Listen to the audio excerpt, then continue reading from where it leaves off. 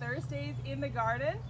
It is a beautiful sunny day for once, so got my shades on, surrounded by the beauty of all the annuals that came in last week. So I'm very excited to share with you some of our my personal, lesser known maybe, favorite annuals that I always use for containers or in garden beds.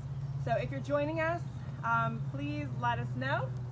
Give us a little shout out, and if you are watching later or if you are watching now and you'd like to submit any questions throughout while I'm going on and on about these annuals, please don't hesitate to throw out questions about whatever you're feeling into this week.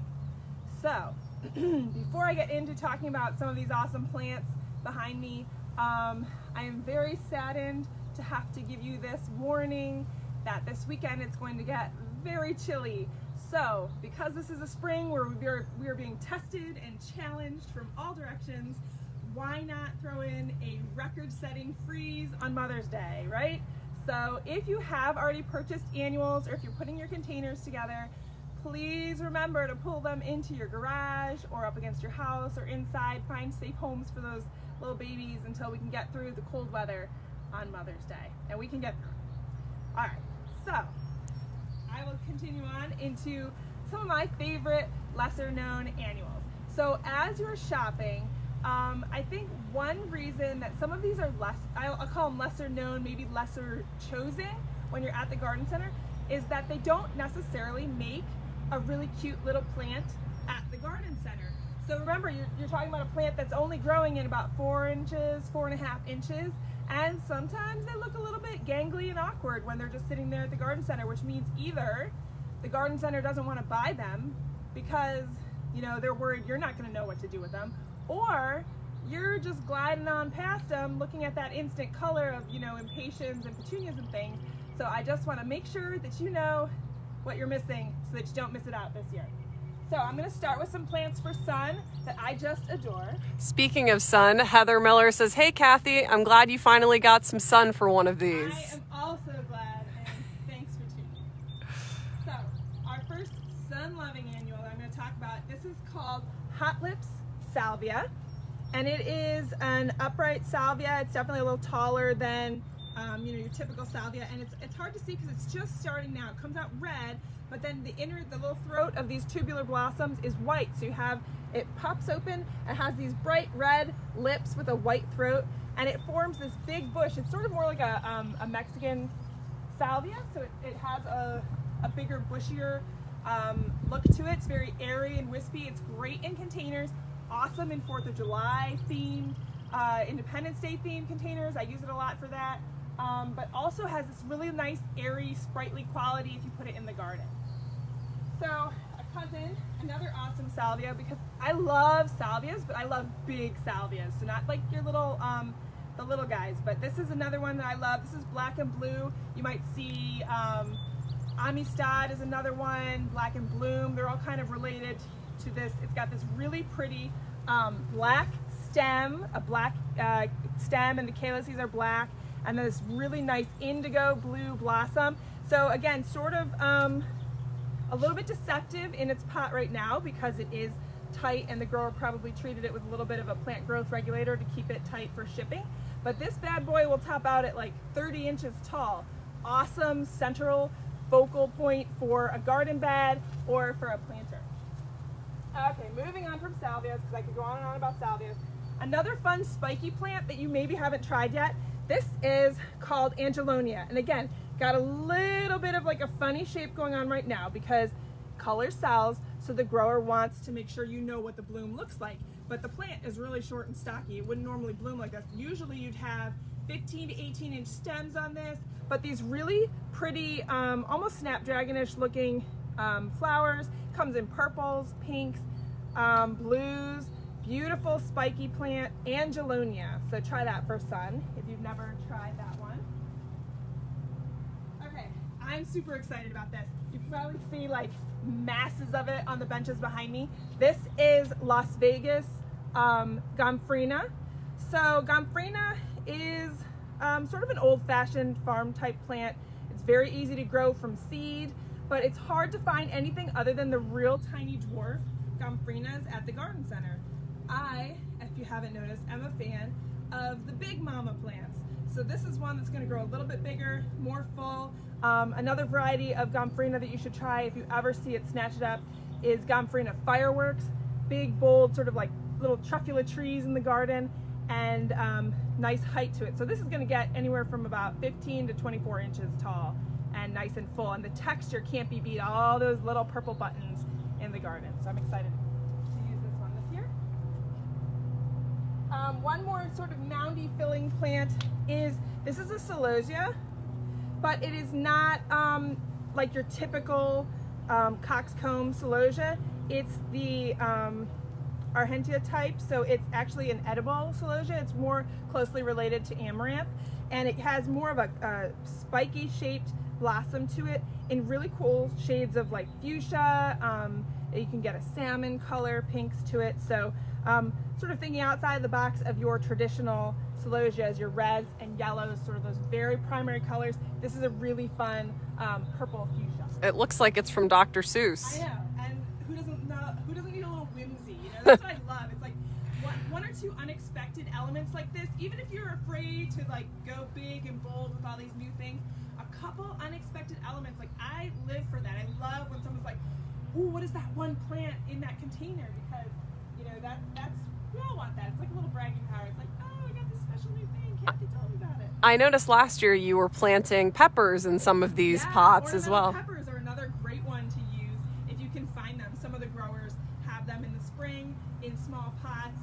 You don't think about necessarily edibles. We talked a little bit about it last week with the lemongrass. I was using one of my pots, but edibles can be a really fun surprise element in a container, and edible peppers have a lot of different colors to them.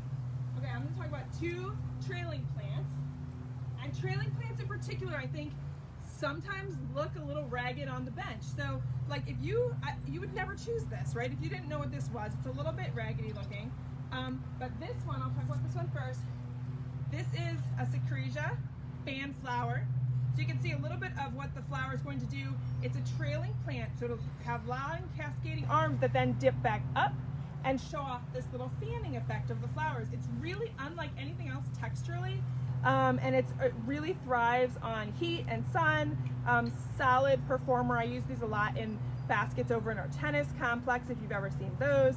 But I love that it dips and then bloop, like there's a little flip of the skirt thing going. So try that, really fun. Don't be afraid. Again, this is a Secretia fan flower. Kind of Charlie Brown looking, but it will not disappoint. Can you remind us what the textures are that we're looking for? Oh yeah, so if you're looking, generally speaking, but for containers in particular, it would be spiky, frilly, roundy, moundy, trailing. That's my personal motto. So spiky, anything like your salvias or actual spiky grassy plants. Frilly being anything with a very fine texture like your Gomphrena. Moundy being things that fill in spaces like your celosia. And roundy being anything with a giant leaf. And trailing is self-explanatory. Speaking of trailing, here's my next trailing plant. Is for sun. This is called Evolvulus. It has a really beautiful blue flower. Now, if you probably have noticed there aren't a lot of true blue flowers in the garden. So this is a real treat. It pairs very well with any of like your orange or peachy tones, kind of getting that like blue and peach thing going. But a great ground cover. I've used this as a ground cover before, but it's a true downward cascade, and it has sort of a silvery green foliage to it. So you could use this in place of where you've been using petunias or calibrachoa, just something to mix it up. Evolvulus, and it's just a great color you can't get on any other plant. All right, so my last two for sun, because I just love them, is lantana. So lantana is actually a tropical plant, and it can be found growing in the wild south of here in more tropical areas. But specifically, so you may be familiar with lantana. I don't ever want to assume, you might know all these and you're like, bah, I've planted all these before, you're not teaching me anything. But if you haven't tried outside of the box, this is sort of like your typical lantana, green leaves. It's got a kaleidoscope of colors, usually like a yellow, orange, pink or yellow, orange, red. But look at this one. This is really fun. This is Lantana Samantha. It's got this amazing lemon lime variegation with the yellow flowers. So sometimes Lantana will take a little break in the middle of the summer and stop blooming, but here you've got foliage and the flowers, so this one never disappoints. Just absolutely fabulous annual that I order every year. Great in containers and in bedding plants. But maybe you don't have a lot of sun, so I want to talk about a couple fun things for shade. So we don't want to get into a rut. We don't want to just plant impatiens and caladiums every year. Let's talk a minute about begonias. Hopefully you're planting begonias if you have shade. Begonias are awesome because they pretty well bridge the gap between sun and shade. So if you're not sure where you sit, there's a begonia for that. I will steer you again towards the big mama begonias. So here we've got, this is literally called Big Begonia. It's a series where it's got the typical sort of mouse-eared foliage, but it grows bigger than your normal wax begonia. So you're gonna get 15, 18 inches of height out of this. They really knit together so you can fill in a big space with these. I like to fill in between my hostas and ferns and things at our pool complex. I love to knit them together with a couple flats of these big begonias. Another begonia we talked about a little bit last week is bonfire begonia. So look at that bright orange. It's really hard to find that kind of color, especially in a begonia. It has these long petals, almost like a butterfly hanging out on the ends of it, and it will have this big up and over cascade to it. So you can buy it as a plant, you can buy it as a hanging basket. I always get a lot of comments on it, and you can too if you try a new type of begonia like bonfire. All right. Not that you've never heard of coleus, I'm sure you have, but I just wanted to highlight two that I'm really excited about this year because there's room for coleus in every pot and every garden. There's just so many varieties of colors, but I am in love with Campfire Orange. It's got to be one of my favorites. It's got this really nice orangey, creamy, but then it's also got this underlay. All the venation is sort of a fuchsia pink. The underside of the leaves is kind of a fuchsia pink. So it sort of like gives you these warm, gooey, like sunsetty feelings. It just is really warm and complements a lot of different colors in your basket. And then this one I'm trying this year in a couple garden beds. It's just, sometimes you just pick it like wine, right? Sometimes we just pick it because we like the label. This is called Coleosaurus, and I just thought that was really cute. It's got a really nice venation to it. It's got huge leaves. It's gonna be like a big monster in the garden, so I'm excited about Coleosaurus. And then, not to be outdone, for trailing, sorry little guy. For trailing in the shade, it can be really hard to find anything that blooms. So we come back to Torrania. I put Torrania in most of my shade pots because it is a reliable bloomer. There are two types of Torrania. There's like the Clown series and others that are just little mounds. And then my favorites, which are the Summer Wave series. I think Kauai is also one that trails, but you're looking for the long, stretchy, sort of gangly looking ones at the garden center. Those are the ones that are gonna trail. They're gonna cascade right over the edge of your pot, and they're just full of either this nice periwinkle purple, also comes in a yellow with a nice, like a deep amethyst throat, and there's also a pink one. So if you're looking for a little bit of trailing color for a shade pot, these are the ones for you. So, as you can see, I have a lot of favorite annuals. There is no shortage of variety here. Maybe you have favorite annuals. Maybe I missed one that you're like, why aren't you talking about this? It's my favorite one. So if you have a favorite you want to share, please put it in the comments. Otherwise, we are again looking at a very cold weekend. So I'm going to be putting all of these annuals away here and there. We're going to put some in the greenhouse. We have some frost blankets we're going to use. I'm going to load up one of our box trucks and just get everything in out of the cold to survive this weekend. But then I think after that we should be pretty well in the clear, as I've said before. But you know, with Mother Nature, you never know. So we do have a virtual event coming up for our members. Is that sold out yet? So what we're doing for our members this year is, in lieu of our normal gardening class, our gardening workshops, I've designed kits that you can order through the club, through our website or through the newsletter. There are a couple different kits. So there is a trio for sun and a trio for shade, which means we've done in the past workshops 3-tiered planters, so a large, a medium, and a small, 15 inches, 12 inches, 9 inches. The trio kits are just perfect if you have those pots at home and you want to replant them, or if you've always loved that look of like a little trio vignette and you have pots at home that you want to fill. The trio kit is perfect. It has everything you need, the design instructions, and there's even going to be a cute little video if you need help doing the actual planting like we normally would in the workshop. We're also offering kits that are called single planter kits for sun or for shade. Those are designed to go into a 16-inch pot. So if you've taken the fall container gardening class, or if you just happen to have some pots at home, either a match set or single, that are in that sort of 15 to 18-inch pot size, then this kit is the perfect one-stop shop. It comes again with the design instructions, how to put it together. It has a video, and each kit will fill one 16-inch pot. So if you feel inspired by some of these really fun annuals, a lot of those are going to be in these planter kits.